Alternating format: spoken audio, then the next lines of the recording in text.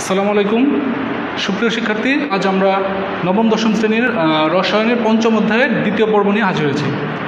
গত পর্বে আমরা আয়নিক বন্ধন কিভাবে গঠিত হয় এবং আয়নিক বন্ধন গঠনের চিত্র আমরা দেখেছিলাম। আজ আমরা সমযোজী বন্ধন গঠন কিভাবে হয়, সমযোজী বন্ধন গঠনের প্রক্রিয়া এবং আয়নিক ও সমযোজী বন্ধনের বৈশিষ্ট্যের মধ্যে তুলনাবলী আমরা দেখার চেষ্টা করব। ওকে, শুরুতেই সমযোজী বন্ধন জিনিসটা কী এবং সমযোজী বন্ধন কিভাবে গঠিত হয় সে বিষয়ে আমরা আলোকপাত করব।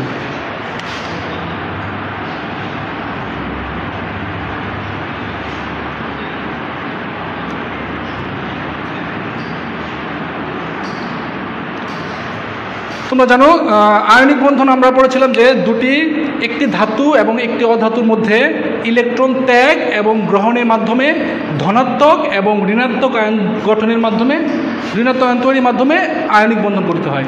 কিন্তু সমযোজী বন্ধনের ক্ষেত্রে সেটা ইলেকট্রন গ্রহণ বা ত্যাগ নয়, বরং ইলেকট্রন শেয়ারিং বা ভাগাভাগির মাধ্যমে বন্ধন গঠিত হবে। ওকে, এখন সমযোজী বন্ধন জিনিসটা কি সেটা আমরা একটু সংজ্ঞার মাধ্যমে জানার চেষ্টা করি। যে বন্ধনে ইলেকট্রন শেয়ার বা ভাগাভাগির মাধ্যমে নতুন বন্ধন তৈরি হয়, অথবা যে প্রক্রিয়ায় ইলেকট্রন শেয়ারিং বা ভাগাভাগির মাধ্যমে নতুন বন্ধন তৈরি হয়, সেই বন্ধনকে আমরা বলবো সমযোজী বন্ধন। এক্ষেত্রে একটা বিষয় অবশ্যই খেয়াল রাখতে হবে, সমযোজী বন্ধন অবশ্যই গঠিত হবে একাধিক অধাতব পরমাণুর মধ্যে। আমি আবার রিপিট করছি যে সমযোজী বন্ধন অবশ্যই গঠিত হতে হবে একাধিক অধাতব পরমাণুর মধ্যে। এক্ষেত্রে ধাতু কখনোই সমযোজী বন্ধনে অংশগ্রহণ করতে পারবে না, ধাতু কখনোই সমযোজী বন্ধনে অংশগ্রহণ করতে পারবে না। কিন্তু আয়নিক বন্ধনের ক্ষেত্রে আমরা দেখেছি যে একটি ধাতু এবং একটি অধাতু কি বন্ধন তৈরি করে, অপরদিকে সমযোজী বন্ধনের ক্ষেত্রে একাধিক অধাতু পরমাণু কি করবে, বন্ধন তৈরি করবে। অর্থাৎ সমযোজী বন্ধনের সংজ্ঞা আমরা এভাবে লিখতে পারি।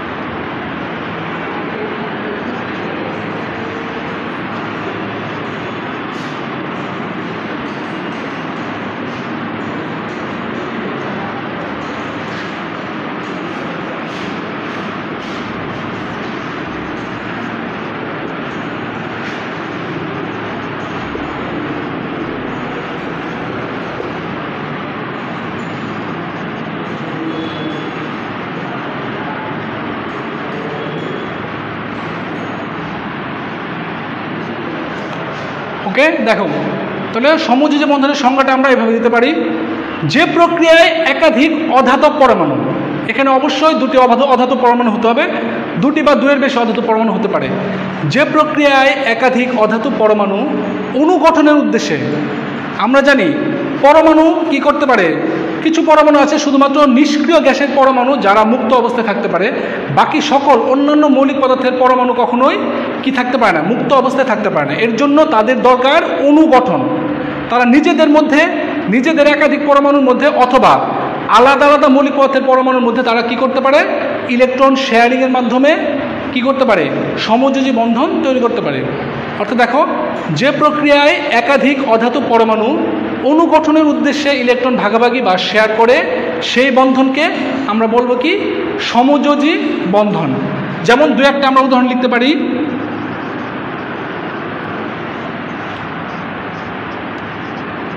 হাইড্রোজেন অণু, অক্সিজেন অণু,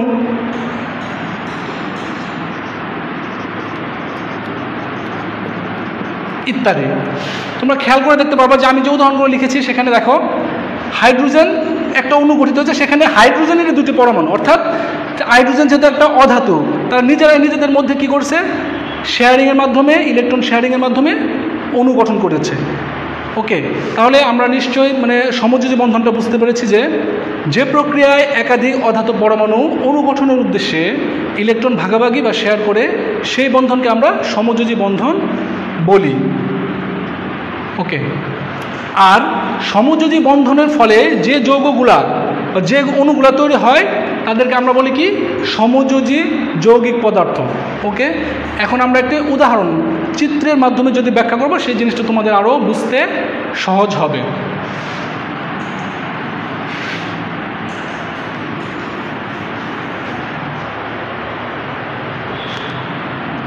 আমরা সমযোজী বন্ধন কাকে বলে এটা আমরা জেনে ফেললাম। এখন দেখব যে সমযোজী বন্ধন কিভাবে তৈরি হয়।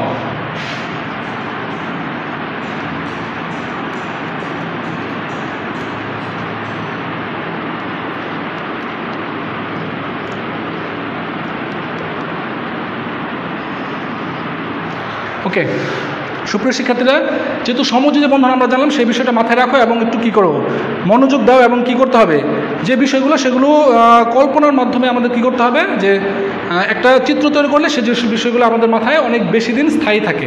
ওকে, আমরা যে উদাহরণগুলো নিয়েছিলাম সেগুলোর ভিত্তিতে আমরা একটু কী করবো যে সমযোজী বন্ধন কীভাবে তৈরি হয় সেই ব্যাখ্যাটা দেওয়ার চেষ্টা করব। প্রথমে দেখো একটা হাইড্রোজেনের অণু।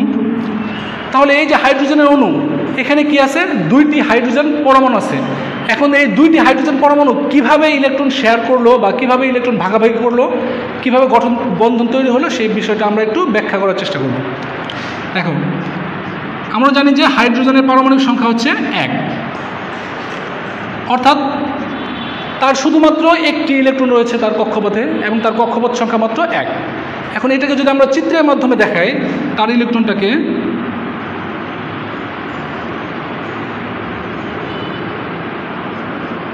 এই একটা হাইড্রোজেন পরমাণু তার কক্ষপথে একটি মাত্র ইলেকট্রন রয়েছে।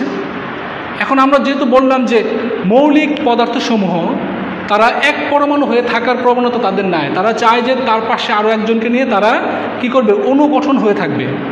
এক্ষেত্রে এই যে হাইড্রোজেন পরমাণু সে কি করবে চিন্তা করবে বা তার প্রবণতা হলো তার যে লাস্ট কক্ষপথ আছে সেই কক্ষপথে সে হয় অষ্টক বা দ্বিত্ব পূরণ করার চেষ্টা করবে, অষ্টক বা দ্বিত্ব পূরণ করার চেষ্টা করবে, অর্থাৎ তার লাস্ট কক্ষপথে সে হয় 2টা ইলেকট্রন রাখবে অথবা 8টা ইলেকট্রন রাখবে। কিন্তু যেহেতু হাইড্রোজেনের একটি মাত্র কক্ষপথ এবং আমরা জানি কি একটা কক্ষপথে শুধুমাত্র সর্বোচ্চ প্রথম কক্ষপথে শুধুমাত্র 2টি ইলেকট্রন থাকতে পারে, কাজে তার পক্ষে কি অষ্টক পূরণ করা সম্ভব নয়। কিন্তু তার আরেকটা অপশন আছে যে সে কি করবে দ্বিত্ব পূরণ করতে পারে। সেক্ষেত্রে সে কি করবে, সে যখন অন্য আরেকটা হাইড্রোজেন পরমাণুর সংস্পর্শে আসবে তখন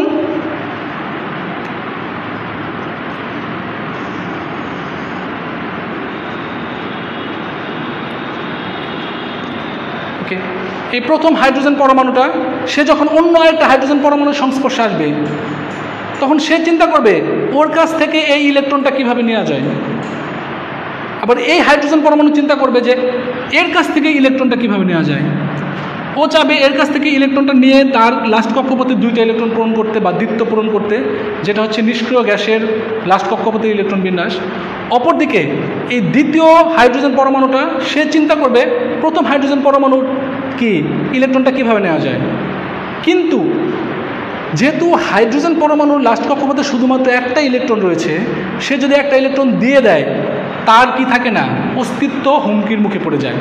ফলে দুজনেই চিন্তা করে যে আচ্ছা তোমারও দেওয়ার দরকার নাই আমারও দেওয়ার দরকার নেই, আমরা কি করি ইলেকট্রনটা দুজনের মধ্যে পার্টনারশিপ করি বা ভাগাভাগি করার চেষ্টা করি। সেক্ষেত্রে কি হয় দেখো, যদি তারা কি করে ইলেকট্রনটা ভাগাভাগি করার চেষ্টা করে তখন দেখা গেল যে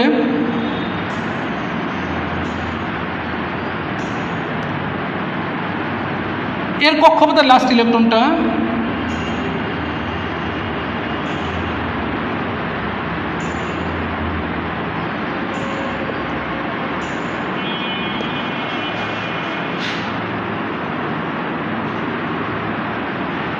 দুইজনে কি করলো এরকম ওর একটা ইলেকট্রন এবং এর একটা ইলেকট্রন দুইজনে ভাগাভাগি করে এরকম এক জোড়া ইলেকট্রন তৈরি করে তারা কি করতে পারে তাদের লাস্ট কক্ষপথের কি করতে পারে দ্বিত্ব পূরণ করতে পারে বা নিষ্ক্রিয় গ্যাসের মতো গঠন তৈরি করতে পারে। ফলে দেখো আমরা যদি হিসাব করি দেখো এই হাইড্রোজেনের ক্ষেত্রে তার কক্ষপথে 2টা ইলেকট্রন রয়েছে, এবং ওর ক্ষেত্রে যদি চিন্তা করি তারও কক্ষপথে 2টা ইলেকট্রন রয়েছে। ফলে তারা কি করে, এই যে ইলেকট্রন শেয়ারিং বা ভাগাভাগির মাধ্যমে, দ্বিতীয় পূরণের মাধ্যমে তারা কি করে, এই তো হাইড্রোজেন অণু গঠন করে। একইভাবে সকল সমযোজী যৌগসমূহ তারা কি করে, এইভাবে ইলেকট্রন শেয়ারিংয়ের মাধ্যমে হয় দ্বিতীয় পূরণ করবে অথবা অষ্টক পূরণের মাধ্যমে তারা কি করে, এই যে হাইড্রোজেন অণু বা তাদের নিজের পদার্থের অণু কি করে, অধাতব অণু গঠন করে। ওকে, আমরা আশা করি এটা বুঝতে পারছো। আবার আরেকটা উদাহরণ দেওয়ার চেষ্টা করি আমরা একটু। দেখো একটু, এটা যেহেতু আমরা কি করলাম যে একটা মৌলিক পদার্থের অণু কিভাবে গঠিত হয় সমযোজী বন্ধনের মাধ্যমে সেটা দেখলাম। এখন দেখবো যে আলাদা আলাদা মৌলিক পদার্থ মিলিত হয়ে কিভাবে একটি সমযোজী অণু গঠন করে সেই ব্যাপারটা আমরা একটু বোঝার চেষ্টা করব। ওকে, সেক্ষেত্রে আমরা কি করতে পারি, আমাদের সবচেয়ে চারপাশে সবচেয়ে সুন্দর একটা উদাহরণ হচ্ছে আমরা পানির অণুর একটা গঠন দেখতে পারি। সেক্ষেত্রে আমরা দেখব, দেখো আমরা সবাই জানি যে পানির সংকেত হচ্ছে H2O, অর্থাৎ এখানে 2টি হাইড্রোজেন পরমাণু একটি অক্সিজেন পরমাণুর সাথে ইলেকট্রন ভাগাভাগি বা শেয়ারিংয়ের ফলে সমযোজী বন্ধন তৈরি করে সমযোজী যৌগ গঠন করেছে। এখন কিভাবে এই জিনিসটা তৈরি হয় আমরা একটু খেয়াল করব। প্রথমে আসি হাইড্রোজেন। হাইড্রোজেনের পারমাণবিক সংখ্যা 1, অর্থাৎ তার কক্ষপথে একটি মাত্র ইলেকট্রন রয়েছে। ফলে তার গঠন চিত্রটা হবে আমরা জানি সবাই,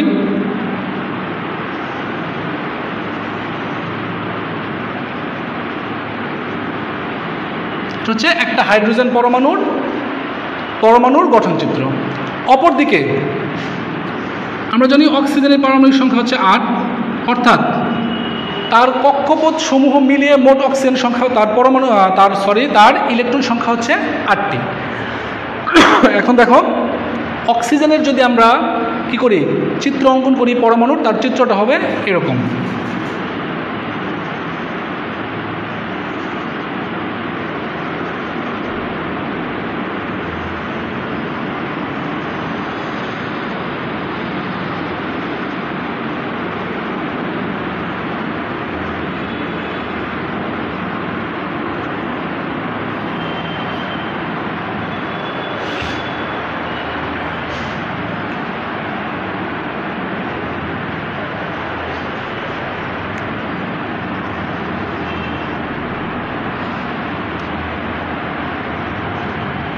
ওকে, দেখো খেয়াল করো যে এটা একটি হাইড্রোজেন পরমাণু, এটা একটি অক্সিজেন পরমাণু। এখন আমরা আগেই বলেছি যে অধাতু সমূহ বা যে কোনো মৌলিক পদার্থ তারা চায় তাদের লাস্ট কক্ষপথে দ্বিতীয় পূরণ হতে অথবা অষ্টক পূরণ হতে। সেক্ষেত্রে হাইড্রোজেনের কি করতে হয়, তার লাস্ট কক্ষপথে দ্বিতীয় পূরণের জন্য তার একটি ইলেকট্রন প্রয়োজন। অপরদিকে অক্সিজেনের অষ্টক পূরণের জন্য তার 2টি ইলেকট্রন প্রয়োজন। কেন, দেখো আমরা যদি হিসাব করি তার লাস্ট কক্ষপথে ইলেকট্রন রয়েছে কয়টা, 2, 2, 4, 5, 6, অর্থাৎ অষ্টক পূরণের জন্য তার আরও 2টা ইলেকট্রন প্রয়োজন। এখন যেহেতু সে সমযোজী বন্ধন গঠন করছে, সেক্ষেত্রে সে কী করবে, তার অষ্টক পূরণের জন্য যে প্রয়োজনীয় ইলেকট্রনগুলো সেগুলো তারা অন্যের কাছ থেকে কি করবে, ভাগাভাগি করার চেষ্টা করবে, অন্যের সাথে শেয়ারিং বা ভাগাভাগি করার চেষ্টা করবে। সেক্ষেত্রে দেখো এখন যখন অক্সিজেন পরমাণু কি করবে, হাইড্রোজেন পরমাণুর সান্নিধ্যে আসবে, তখন সে কী করবে, এই হাইড্রোজেন পরমাণুর একটা ইলেকট্রন তার লাস্ট কক্ষপথের একটা ইলেকট্রনের সাথে শেয়ারিং করবে। দেখো আরেকটা বিষয় খেয়াল করো, যেহেতু আমরা পানির সংকেতে দেখতে পাচ্ছি যে হাইড্রোজেন রয়েছে 2টি। এখন যদি একটি হাইড্রোজেন পরমাণু একটি অক্সিজেন পরমাণু ইলেকট্রনের সাথে একটি ইলেকট্রন শেয়ার করলো, এবং শেয়ার করার পরেও অক্সিজেনের আরেকটা ইলেকট্রন কি থাকে, বাকি থাকে, ফলে এই ইলেকট্রনটা সে অন্য আরেকটা হাইড্রোজেন পরমাণুর সাথে কি করবে, শেয়ার করবে। ফলে অপর হাইড্রোজেন পরমাণুর যে চিত্রটা আছে সেটাও আমরা একটু এঁকে ফেলি।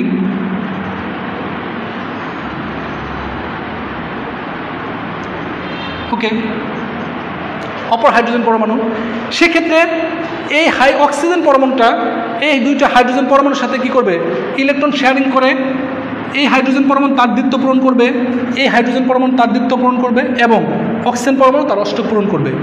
ফলে তারা ইলেকট্রন শেয়ারিংয়ের মাধ্যমে কি করবে, তাদের সমযোজী বন্ধনের ফলে এবং কি এই যে আমাদের পানি নামক যৌগটা অতি প্রয়োজনীয় যৌগ তৈরি করবে।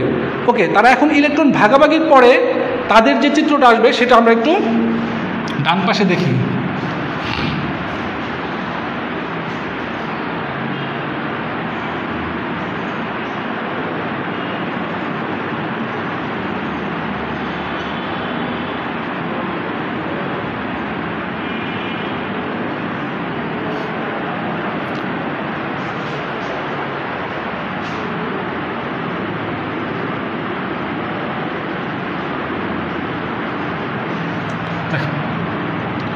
ওকে, অক্সিজেন পরমাণু কি করবে, এই হাইড্রোজেনের একটা ইলেকট্রন তার সাথে শেয়ার করবে।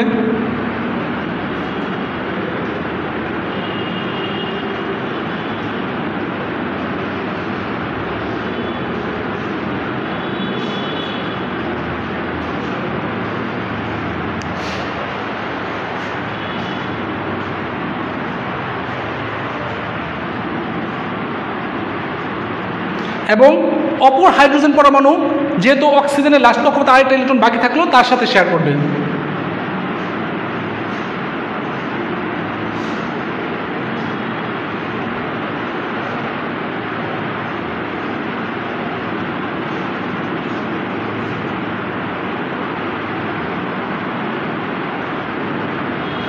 ফলে তারা ইলেকট্রন শেয়ারের মাধ্যমে এই যে একটি সমযোজী যৌগ পানি তৈরি করবে।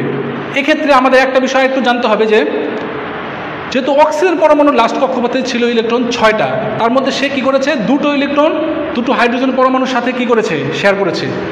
অপরদিকে হাইড্রোজেন পরমাণুর লাস্ট কক্ষপথে ইলেকট্রন ছিল একটা, সে একটা ইলেকট্রন অক্সিজেন পরমাণুর একটার সাথে কি করেছে, শেয়ার করেছে। এবং এই হাইড্রোজেন পরমাণু তার একটা ইলেকট্রন এই অক্সিজেনের লাস্ট কক্ষপথে একটা ইলেকট্রনের সাথে শেয়ার করেছে।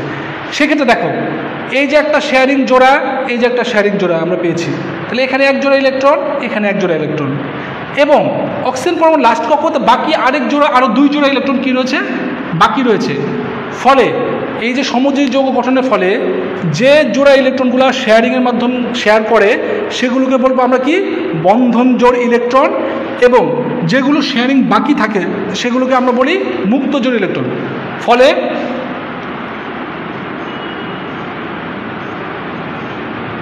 এই যে আমরা কি করতে পারি, 2 জোড়া মুক্ত জোড় ইলেকট্রন দেখতে পারি, এবং কি করতে পারি, 2 জোড়া বন্ধন জোড় ইলেকট্রন দেখতে পারি।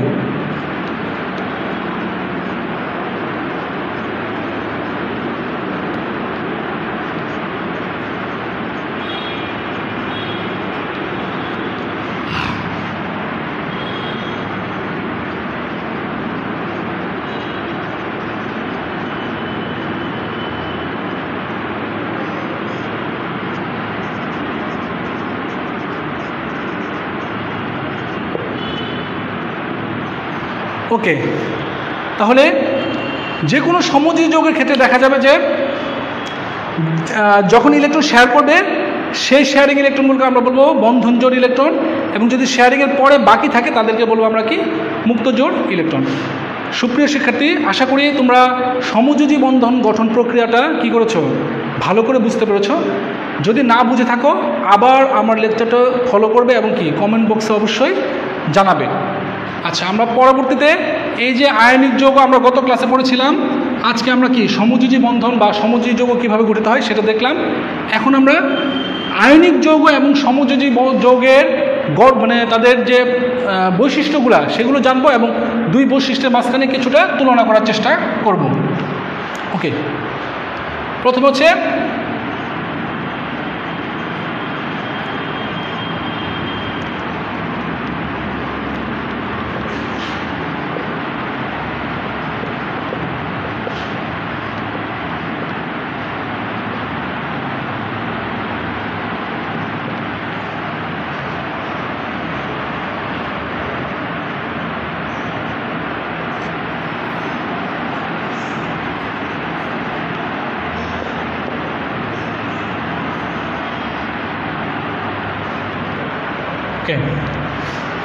যেহেতু আমরা আগে জেনেছি যে আয়নিক যৌগ ইলেকট্রন আদান প্রদান, ইলেকট্রন ত্যাগ বা গ্রহণের মাধ্যমে ধনাত্মক এবং ঋণাত্মক আয়ন তৈরির মাধ্যমে তৈরি হয়, আবার সমযোজী যৌগ ইলেকট্রন শেয়ারিং বা ভাগাভাগির মাধ্যমে তৈরি হয়।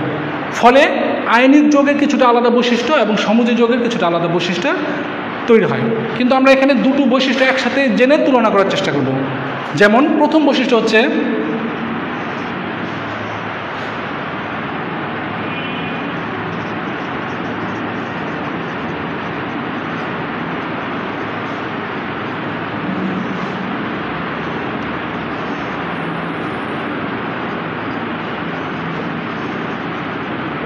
ওকে, গলনাঙ্ক এবং স্ফুটনাঙ্কের বিষয়টা আমরা একটু খেয়াল করব। দেখো, আমরা অবশ্যই জানি গলনাঙ্ক কাকে বলে বা স্ফুটনাঙ্ক কাকে বলে। কোনো একটি পদার্থ বা কোনো একটি কঠিন পদার্থ যে তাপমাত্রায় গলতে শুরু করে তাকে আমরা বলি সেই পদার্থের গলনাঙ্ক। অপরদিকে কোনো তরল পদার্থ যে তাপমাত্রায় গিয়ে ফুটতে শুরু করে বা বাষ্প হতে শুরু করে সেই তাপমাত্রাকে আমরা বলবো স্ফুটনাঙ্ক। ওকে, এখন আসো আয়নিক এবং সমযোজের ক্ষেত্রে গলনাঙ্ক এবং স্ফুটনাঙ্ক বিষয়টা কেমন হবে। যেহেতু আমরা জানি যে আয়নিক যৌগ তৈরি হয় একাধিক পরমাণুর মধ্যে ইলেকট্রন ত্যাগ বা গ্রহণের ফলে সেখানে আমরা অবশ্যই দেখেছি যে একটি অংশ কী করে ইলেকট্রন ত্যাগ করে ধনাত্মক আয়নে পরিণত হয় এবং অপর অংশ ইলেকট্রন ত্যাগ করে ঋণাত্মক আয়নে পরিণত হয় এবং এই দুটো আয়নের মধ্যে একটা বিদ্যুৎ শক্তির মাধ্যমে কি আয়নিক যৌগ তৈরি হয়। যেমন এক্ষেত্রে আমরা আমাদের খাদ্য লবণের উদাহরণ দিতে পারি। এটাকে যদি আমরা বিশ্লেষণ করি দেখতে পারি যে এখানে একটা প্লাস অংশ একটা মাইনাস অংশ থাকে, ফলে এই যে পজিটিভ এবং নেগেটিভ আয়ন থাকার কারণে তাদের মধ্যে যে বন্ধনটা তৈরি হয় সেটা প্রচুর পরিমাণে শক্তিশালী। তাহলে যেহেতু বন্ধনটা শক্তিশালী কাজে সেই বন্ধনটাকে ভাঙতে আমাদের কি লাগে, প্রচুর পরিমাণে শক্তির প্রয়োজন। ফলে আয়নিক যৌগের গলনাঙ্ক এবং স্ফুটনাঙ্ক সাধারণত কি হয়, একটু বেশি হয়। যেমন আমাদের এই খাদ্য লবণ, তার গলনাঙ্ক প্রায় 801 ডিগ্রি সেলসিয়াস, তার মানে প্রচুর। অপরদিকে আমরা যদি কি করি একটু সমযোজী যৌগে দেখি, সেখানে আমরা দেখব কি তাদের মধ্যে হচ্ছে কি ইলেকট্রন শেয়ারিং বা ভাগাভাগির মাধ্যমে কি হয়েছে, বন্ধন তৈরি হয়েছে। ফলে তারা যে ইলেকট্রনটা ভাগাভাগি বা শেয়ারিং করে এর মধ্যে যে বন্ধনটা তৈরি হয় সেটা একটু আয়নিক যৌগেতে প্রচুর পরিমাণে একটু দুর্বল হয়। ফলে তারা অল্প তাপমাত্রাতেই তারা কি হয়ে যায়, ভেঙে যায়। ফলে আয়নিক যৌগের তুলনায় সমযোজী যৌগের যে বন্ধনটা সেটা কি হয়, সুদৃঢ় হয় না। ফলে তারা অল্প তাপমাত্রায় কি হয়ে যায়, ভেঙে যায়। ফলে আয়নিক যৌগের গলনাঙ্ক এবং স্ফুটনাঙ্কের তুলনায় সমযোজী যৌগের গলনাঙ্ক এবং স্ফুটনাঙ্ক কি হয়, তুলনামূলকভাবে কম হয়। যেমন আমরা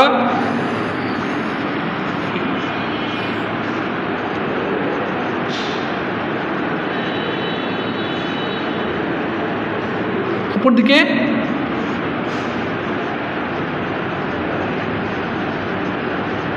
পানির স্ফুটনাঙ্ক হচ্ছে কত, আমরা জানি কি 100 ডিগ্রি সেলসিয়াস।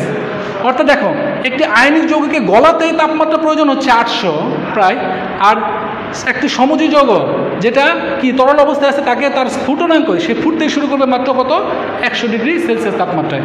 অর্থাৎ এক্ষেত্রে আমরা প্রথম বৈশিষ্ট্য হচ্ছে যে আয়নিক যৌগ গলনাঙ্ক স্ফুটনাঙ্ক প্রচুর বেশি হবে, সমযোজী যৌগের গলনাঙ্ক এবং স্ফুটনাঙ্ক কম হবে। ওকে, পরবর্তীতে আমরা দ্বিতীয় বৈশিষ্ট্যে আসি। 2 নম্বর বৈশিষ্ট্য হচ্ছে দ্রবণীয়তা। তার মানে তারা অন্য কোনো পদার্থের ভিতরে কিভাবে মিশে যাবে। ওকে, আমরা জানি কি যে পদার্থ অপর পদার্থকে কি করতে পারে, মিশায় ফেলতে পারে বা দ্রবীভূত করতে পারে তাকে আমরা বলি দ্রাবক। ওকে, প্রায় সকল আয়নিক যৌগ পানিতে কি হয়, দ্রবণীয় হয়। অপরদিকে অল্প সংখ্যক কিছু সংখ্যক সমযোজী যৌগ ছাড়া বাকি সকল সমযোজী যৌগ কি হয় না, পানিতে দ্রবীভূত হয় না। কারণ কি আমরা জানি কি পানি হচ্ছে বিশ্বজনীন দ্রাবক বা সার্বজনীন দ্রাবক। অর্থাৎ পানির এমন একটা ক্ষমতা আছে যে কি করে সকল পদার্থকে মিশিয়ে ফেলতে পারে। কিন্তু আমরা যেহেতু আয়নিক যৌগ এবং সমযোজী যৌগ পড়লাম, সেখানে আয়নিক যৌগসমূহ অধিকাংশ পানিতে কি হয়ে যায়, গলে যায় বা পানিতে দ্রবীভূত হয়ে যায়। কিন্তু সমযোজী যৌগ 2-1টা বাদে বাকিগুলো কি হয় না, পানিতে দ্রবীভূত হয় না। ওকে, আমরা দ্বিতীয় বৈশিষ্ট্যটা জানলাম। এখন আসি তৃতীয় বৈশিষ্ট্য, এবং একটু গুরুত্বপূর্ণ এবং খেয়াল করতে হবে।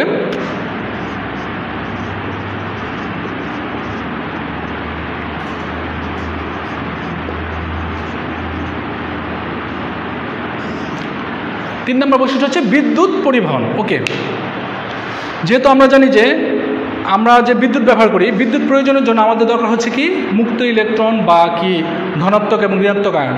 সেদিক থেকে চিন্তা করে আমরা দেখতে পারি যে আয়নিক যৌগ এবং সমযোজী যৌগের মধ্যে কিছু আছে যে বিদ্যুৎ পরিবহন করবে, কিছু বিদ্যুৎ পরিবহন করবে না।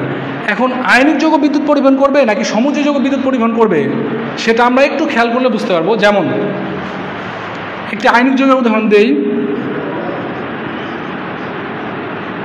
একে যদি আমরা বিশ্লেষণ করি তার এই অবস্থা দেখতে পাই। অপরদিকে একটা সমযোজী যৌগ নিলাম, তাকে যদি বিশ্লেষণ করি দেখা যাবে তার মধ্যে তার গঠন প্রক্রিয়াটা আসে এরকম।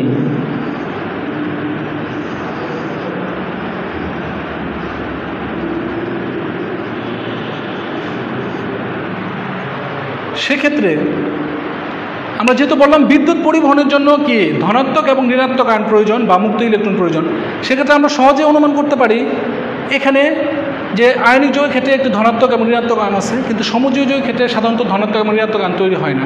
ফলে এখান থেকে আমরা বলতে পারি যে সহজেই আয়নিক যৌগসমূহ কি করবে, গলিত বা দ্রবীভূত অবস্থায় তারা কি করে বিদ্যুৎ পরিবহন করবে, শুধুমাত্র 2-1টা এক্সেপশন ছাড়া।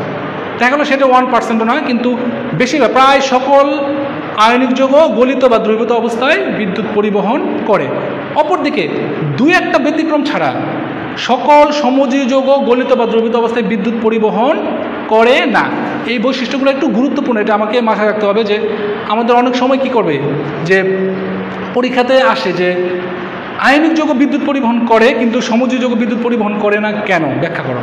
তাহলে ব্যাখ্যাটা হবে এরকম, যেহেতু আয়নিক যৌগকে বিশ্লেষণ করলে আমরা দেখতে পাই যে একটি কি ধনাত্মক এবং ঋণাত্মক আয়ন রয়েছে, কিন্তু সমযোজী যৌগকে বিশ্লেষণ করলে সেরকম ধনাত্মক বা ঋণাত্মক আয়ন পাওয়া সম্ভব হয় না। ফলে আয়নিক যৌগের ধনাত্মক এবং ঋণাত্মক আয়ন থাকার কারণে তার মধ্যে বিদ্যুৎ পরিবহন হতে পারে, অপরদিকে সমযোজী যৌগের ধনাত্মক এবং ঋণাত্মক আয়ন না থাকার কারণে তার মধ্যে বিদ্যুৎ পরিবহন হয় না। সুপ্রিয় শিক্ষার্থীরা, আশা করি আজকে যে টপিকগুলো আলোচনা করলাম মোটামুটি তোমরা কি করতে পেরেছো, বুঝতে পেরেছো। এখন আমরা একটু এগুলো কি করব, বাসায় একটু রিপিট করবো এবং 2-1টা কোশ্চেন নিজেরা কি করব যে সলভ করার চেষ্টা করব। এখন কোন কোন কোশ্চেনগুলো সলভ করতে পারি আমি একটু বোর্ডে লিখে দিচ্ছি, তোমরা একটু খাতায় কি করবে উঠিয়ে নাও। 1 নাম্বার যেমন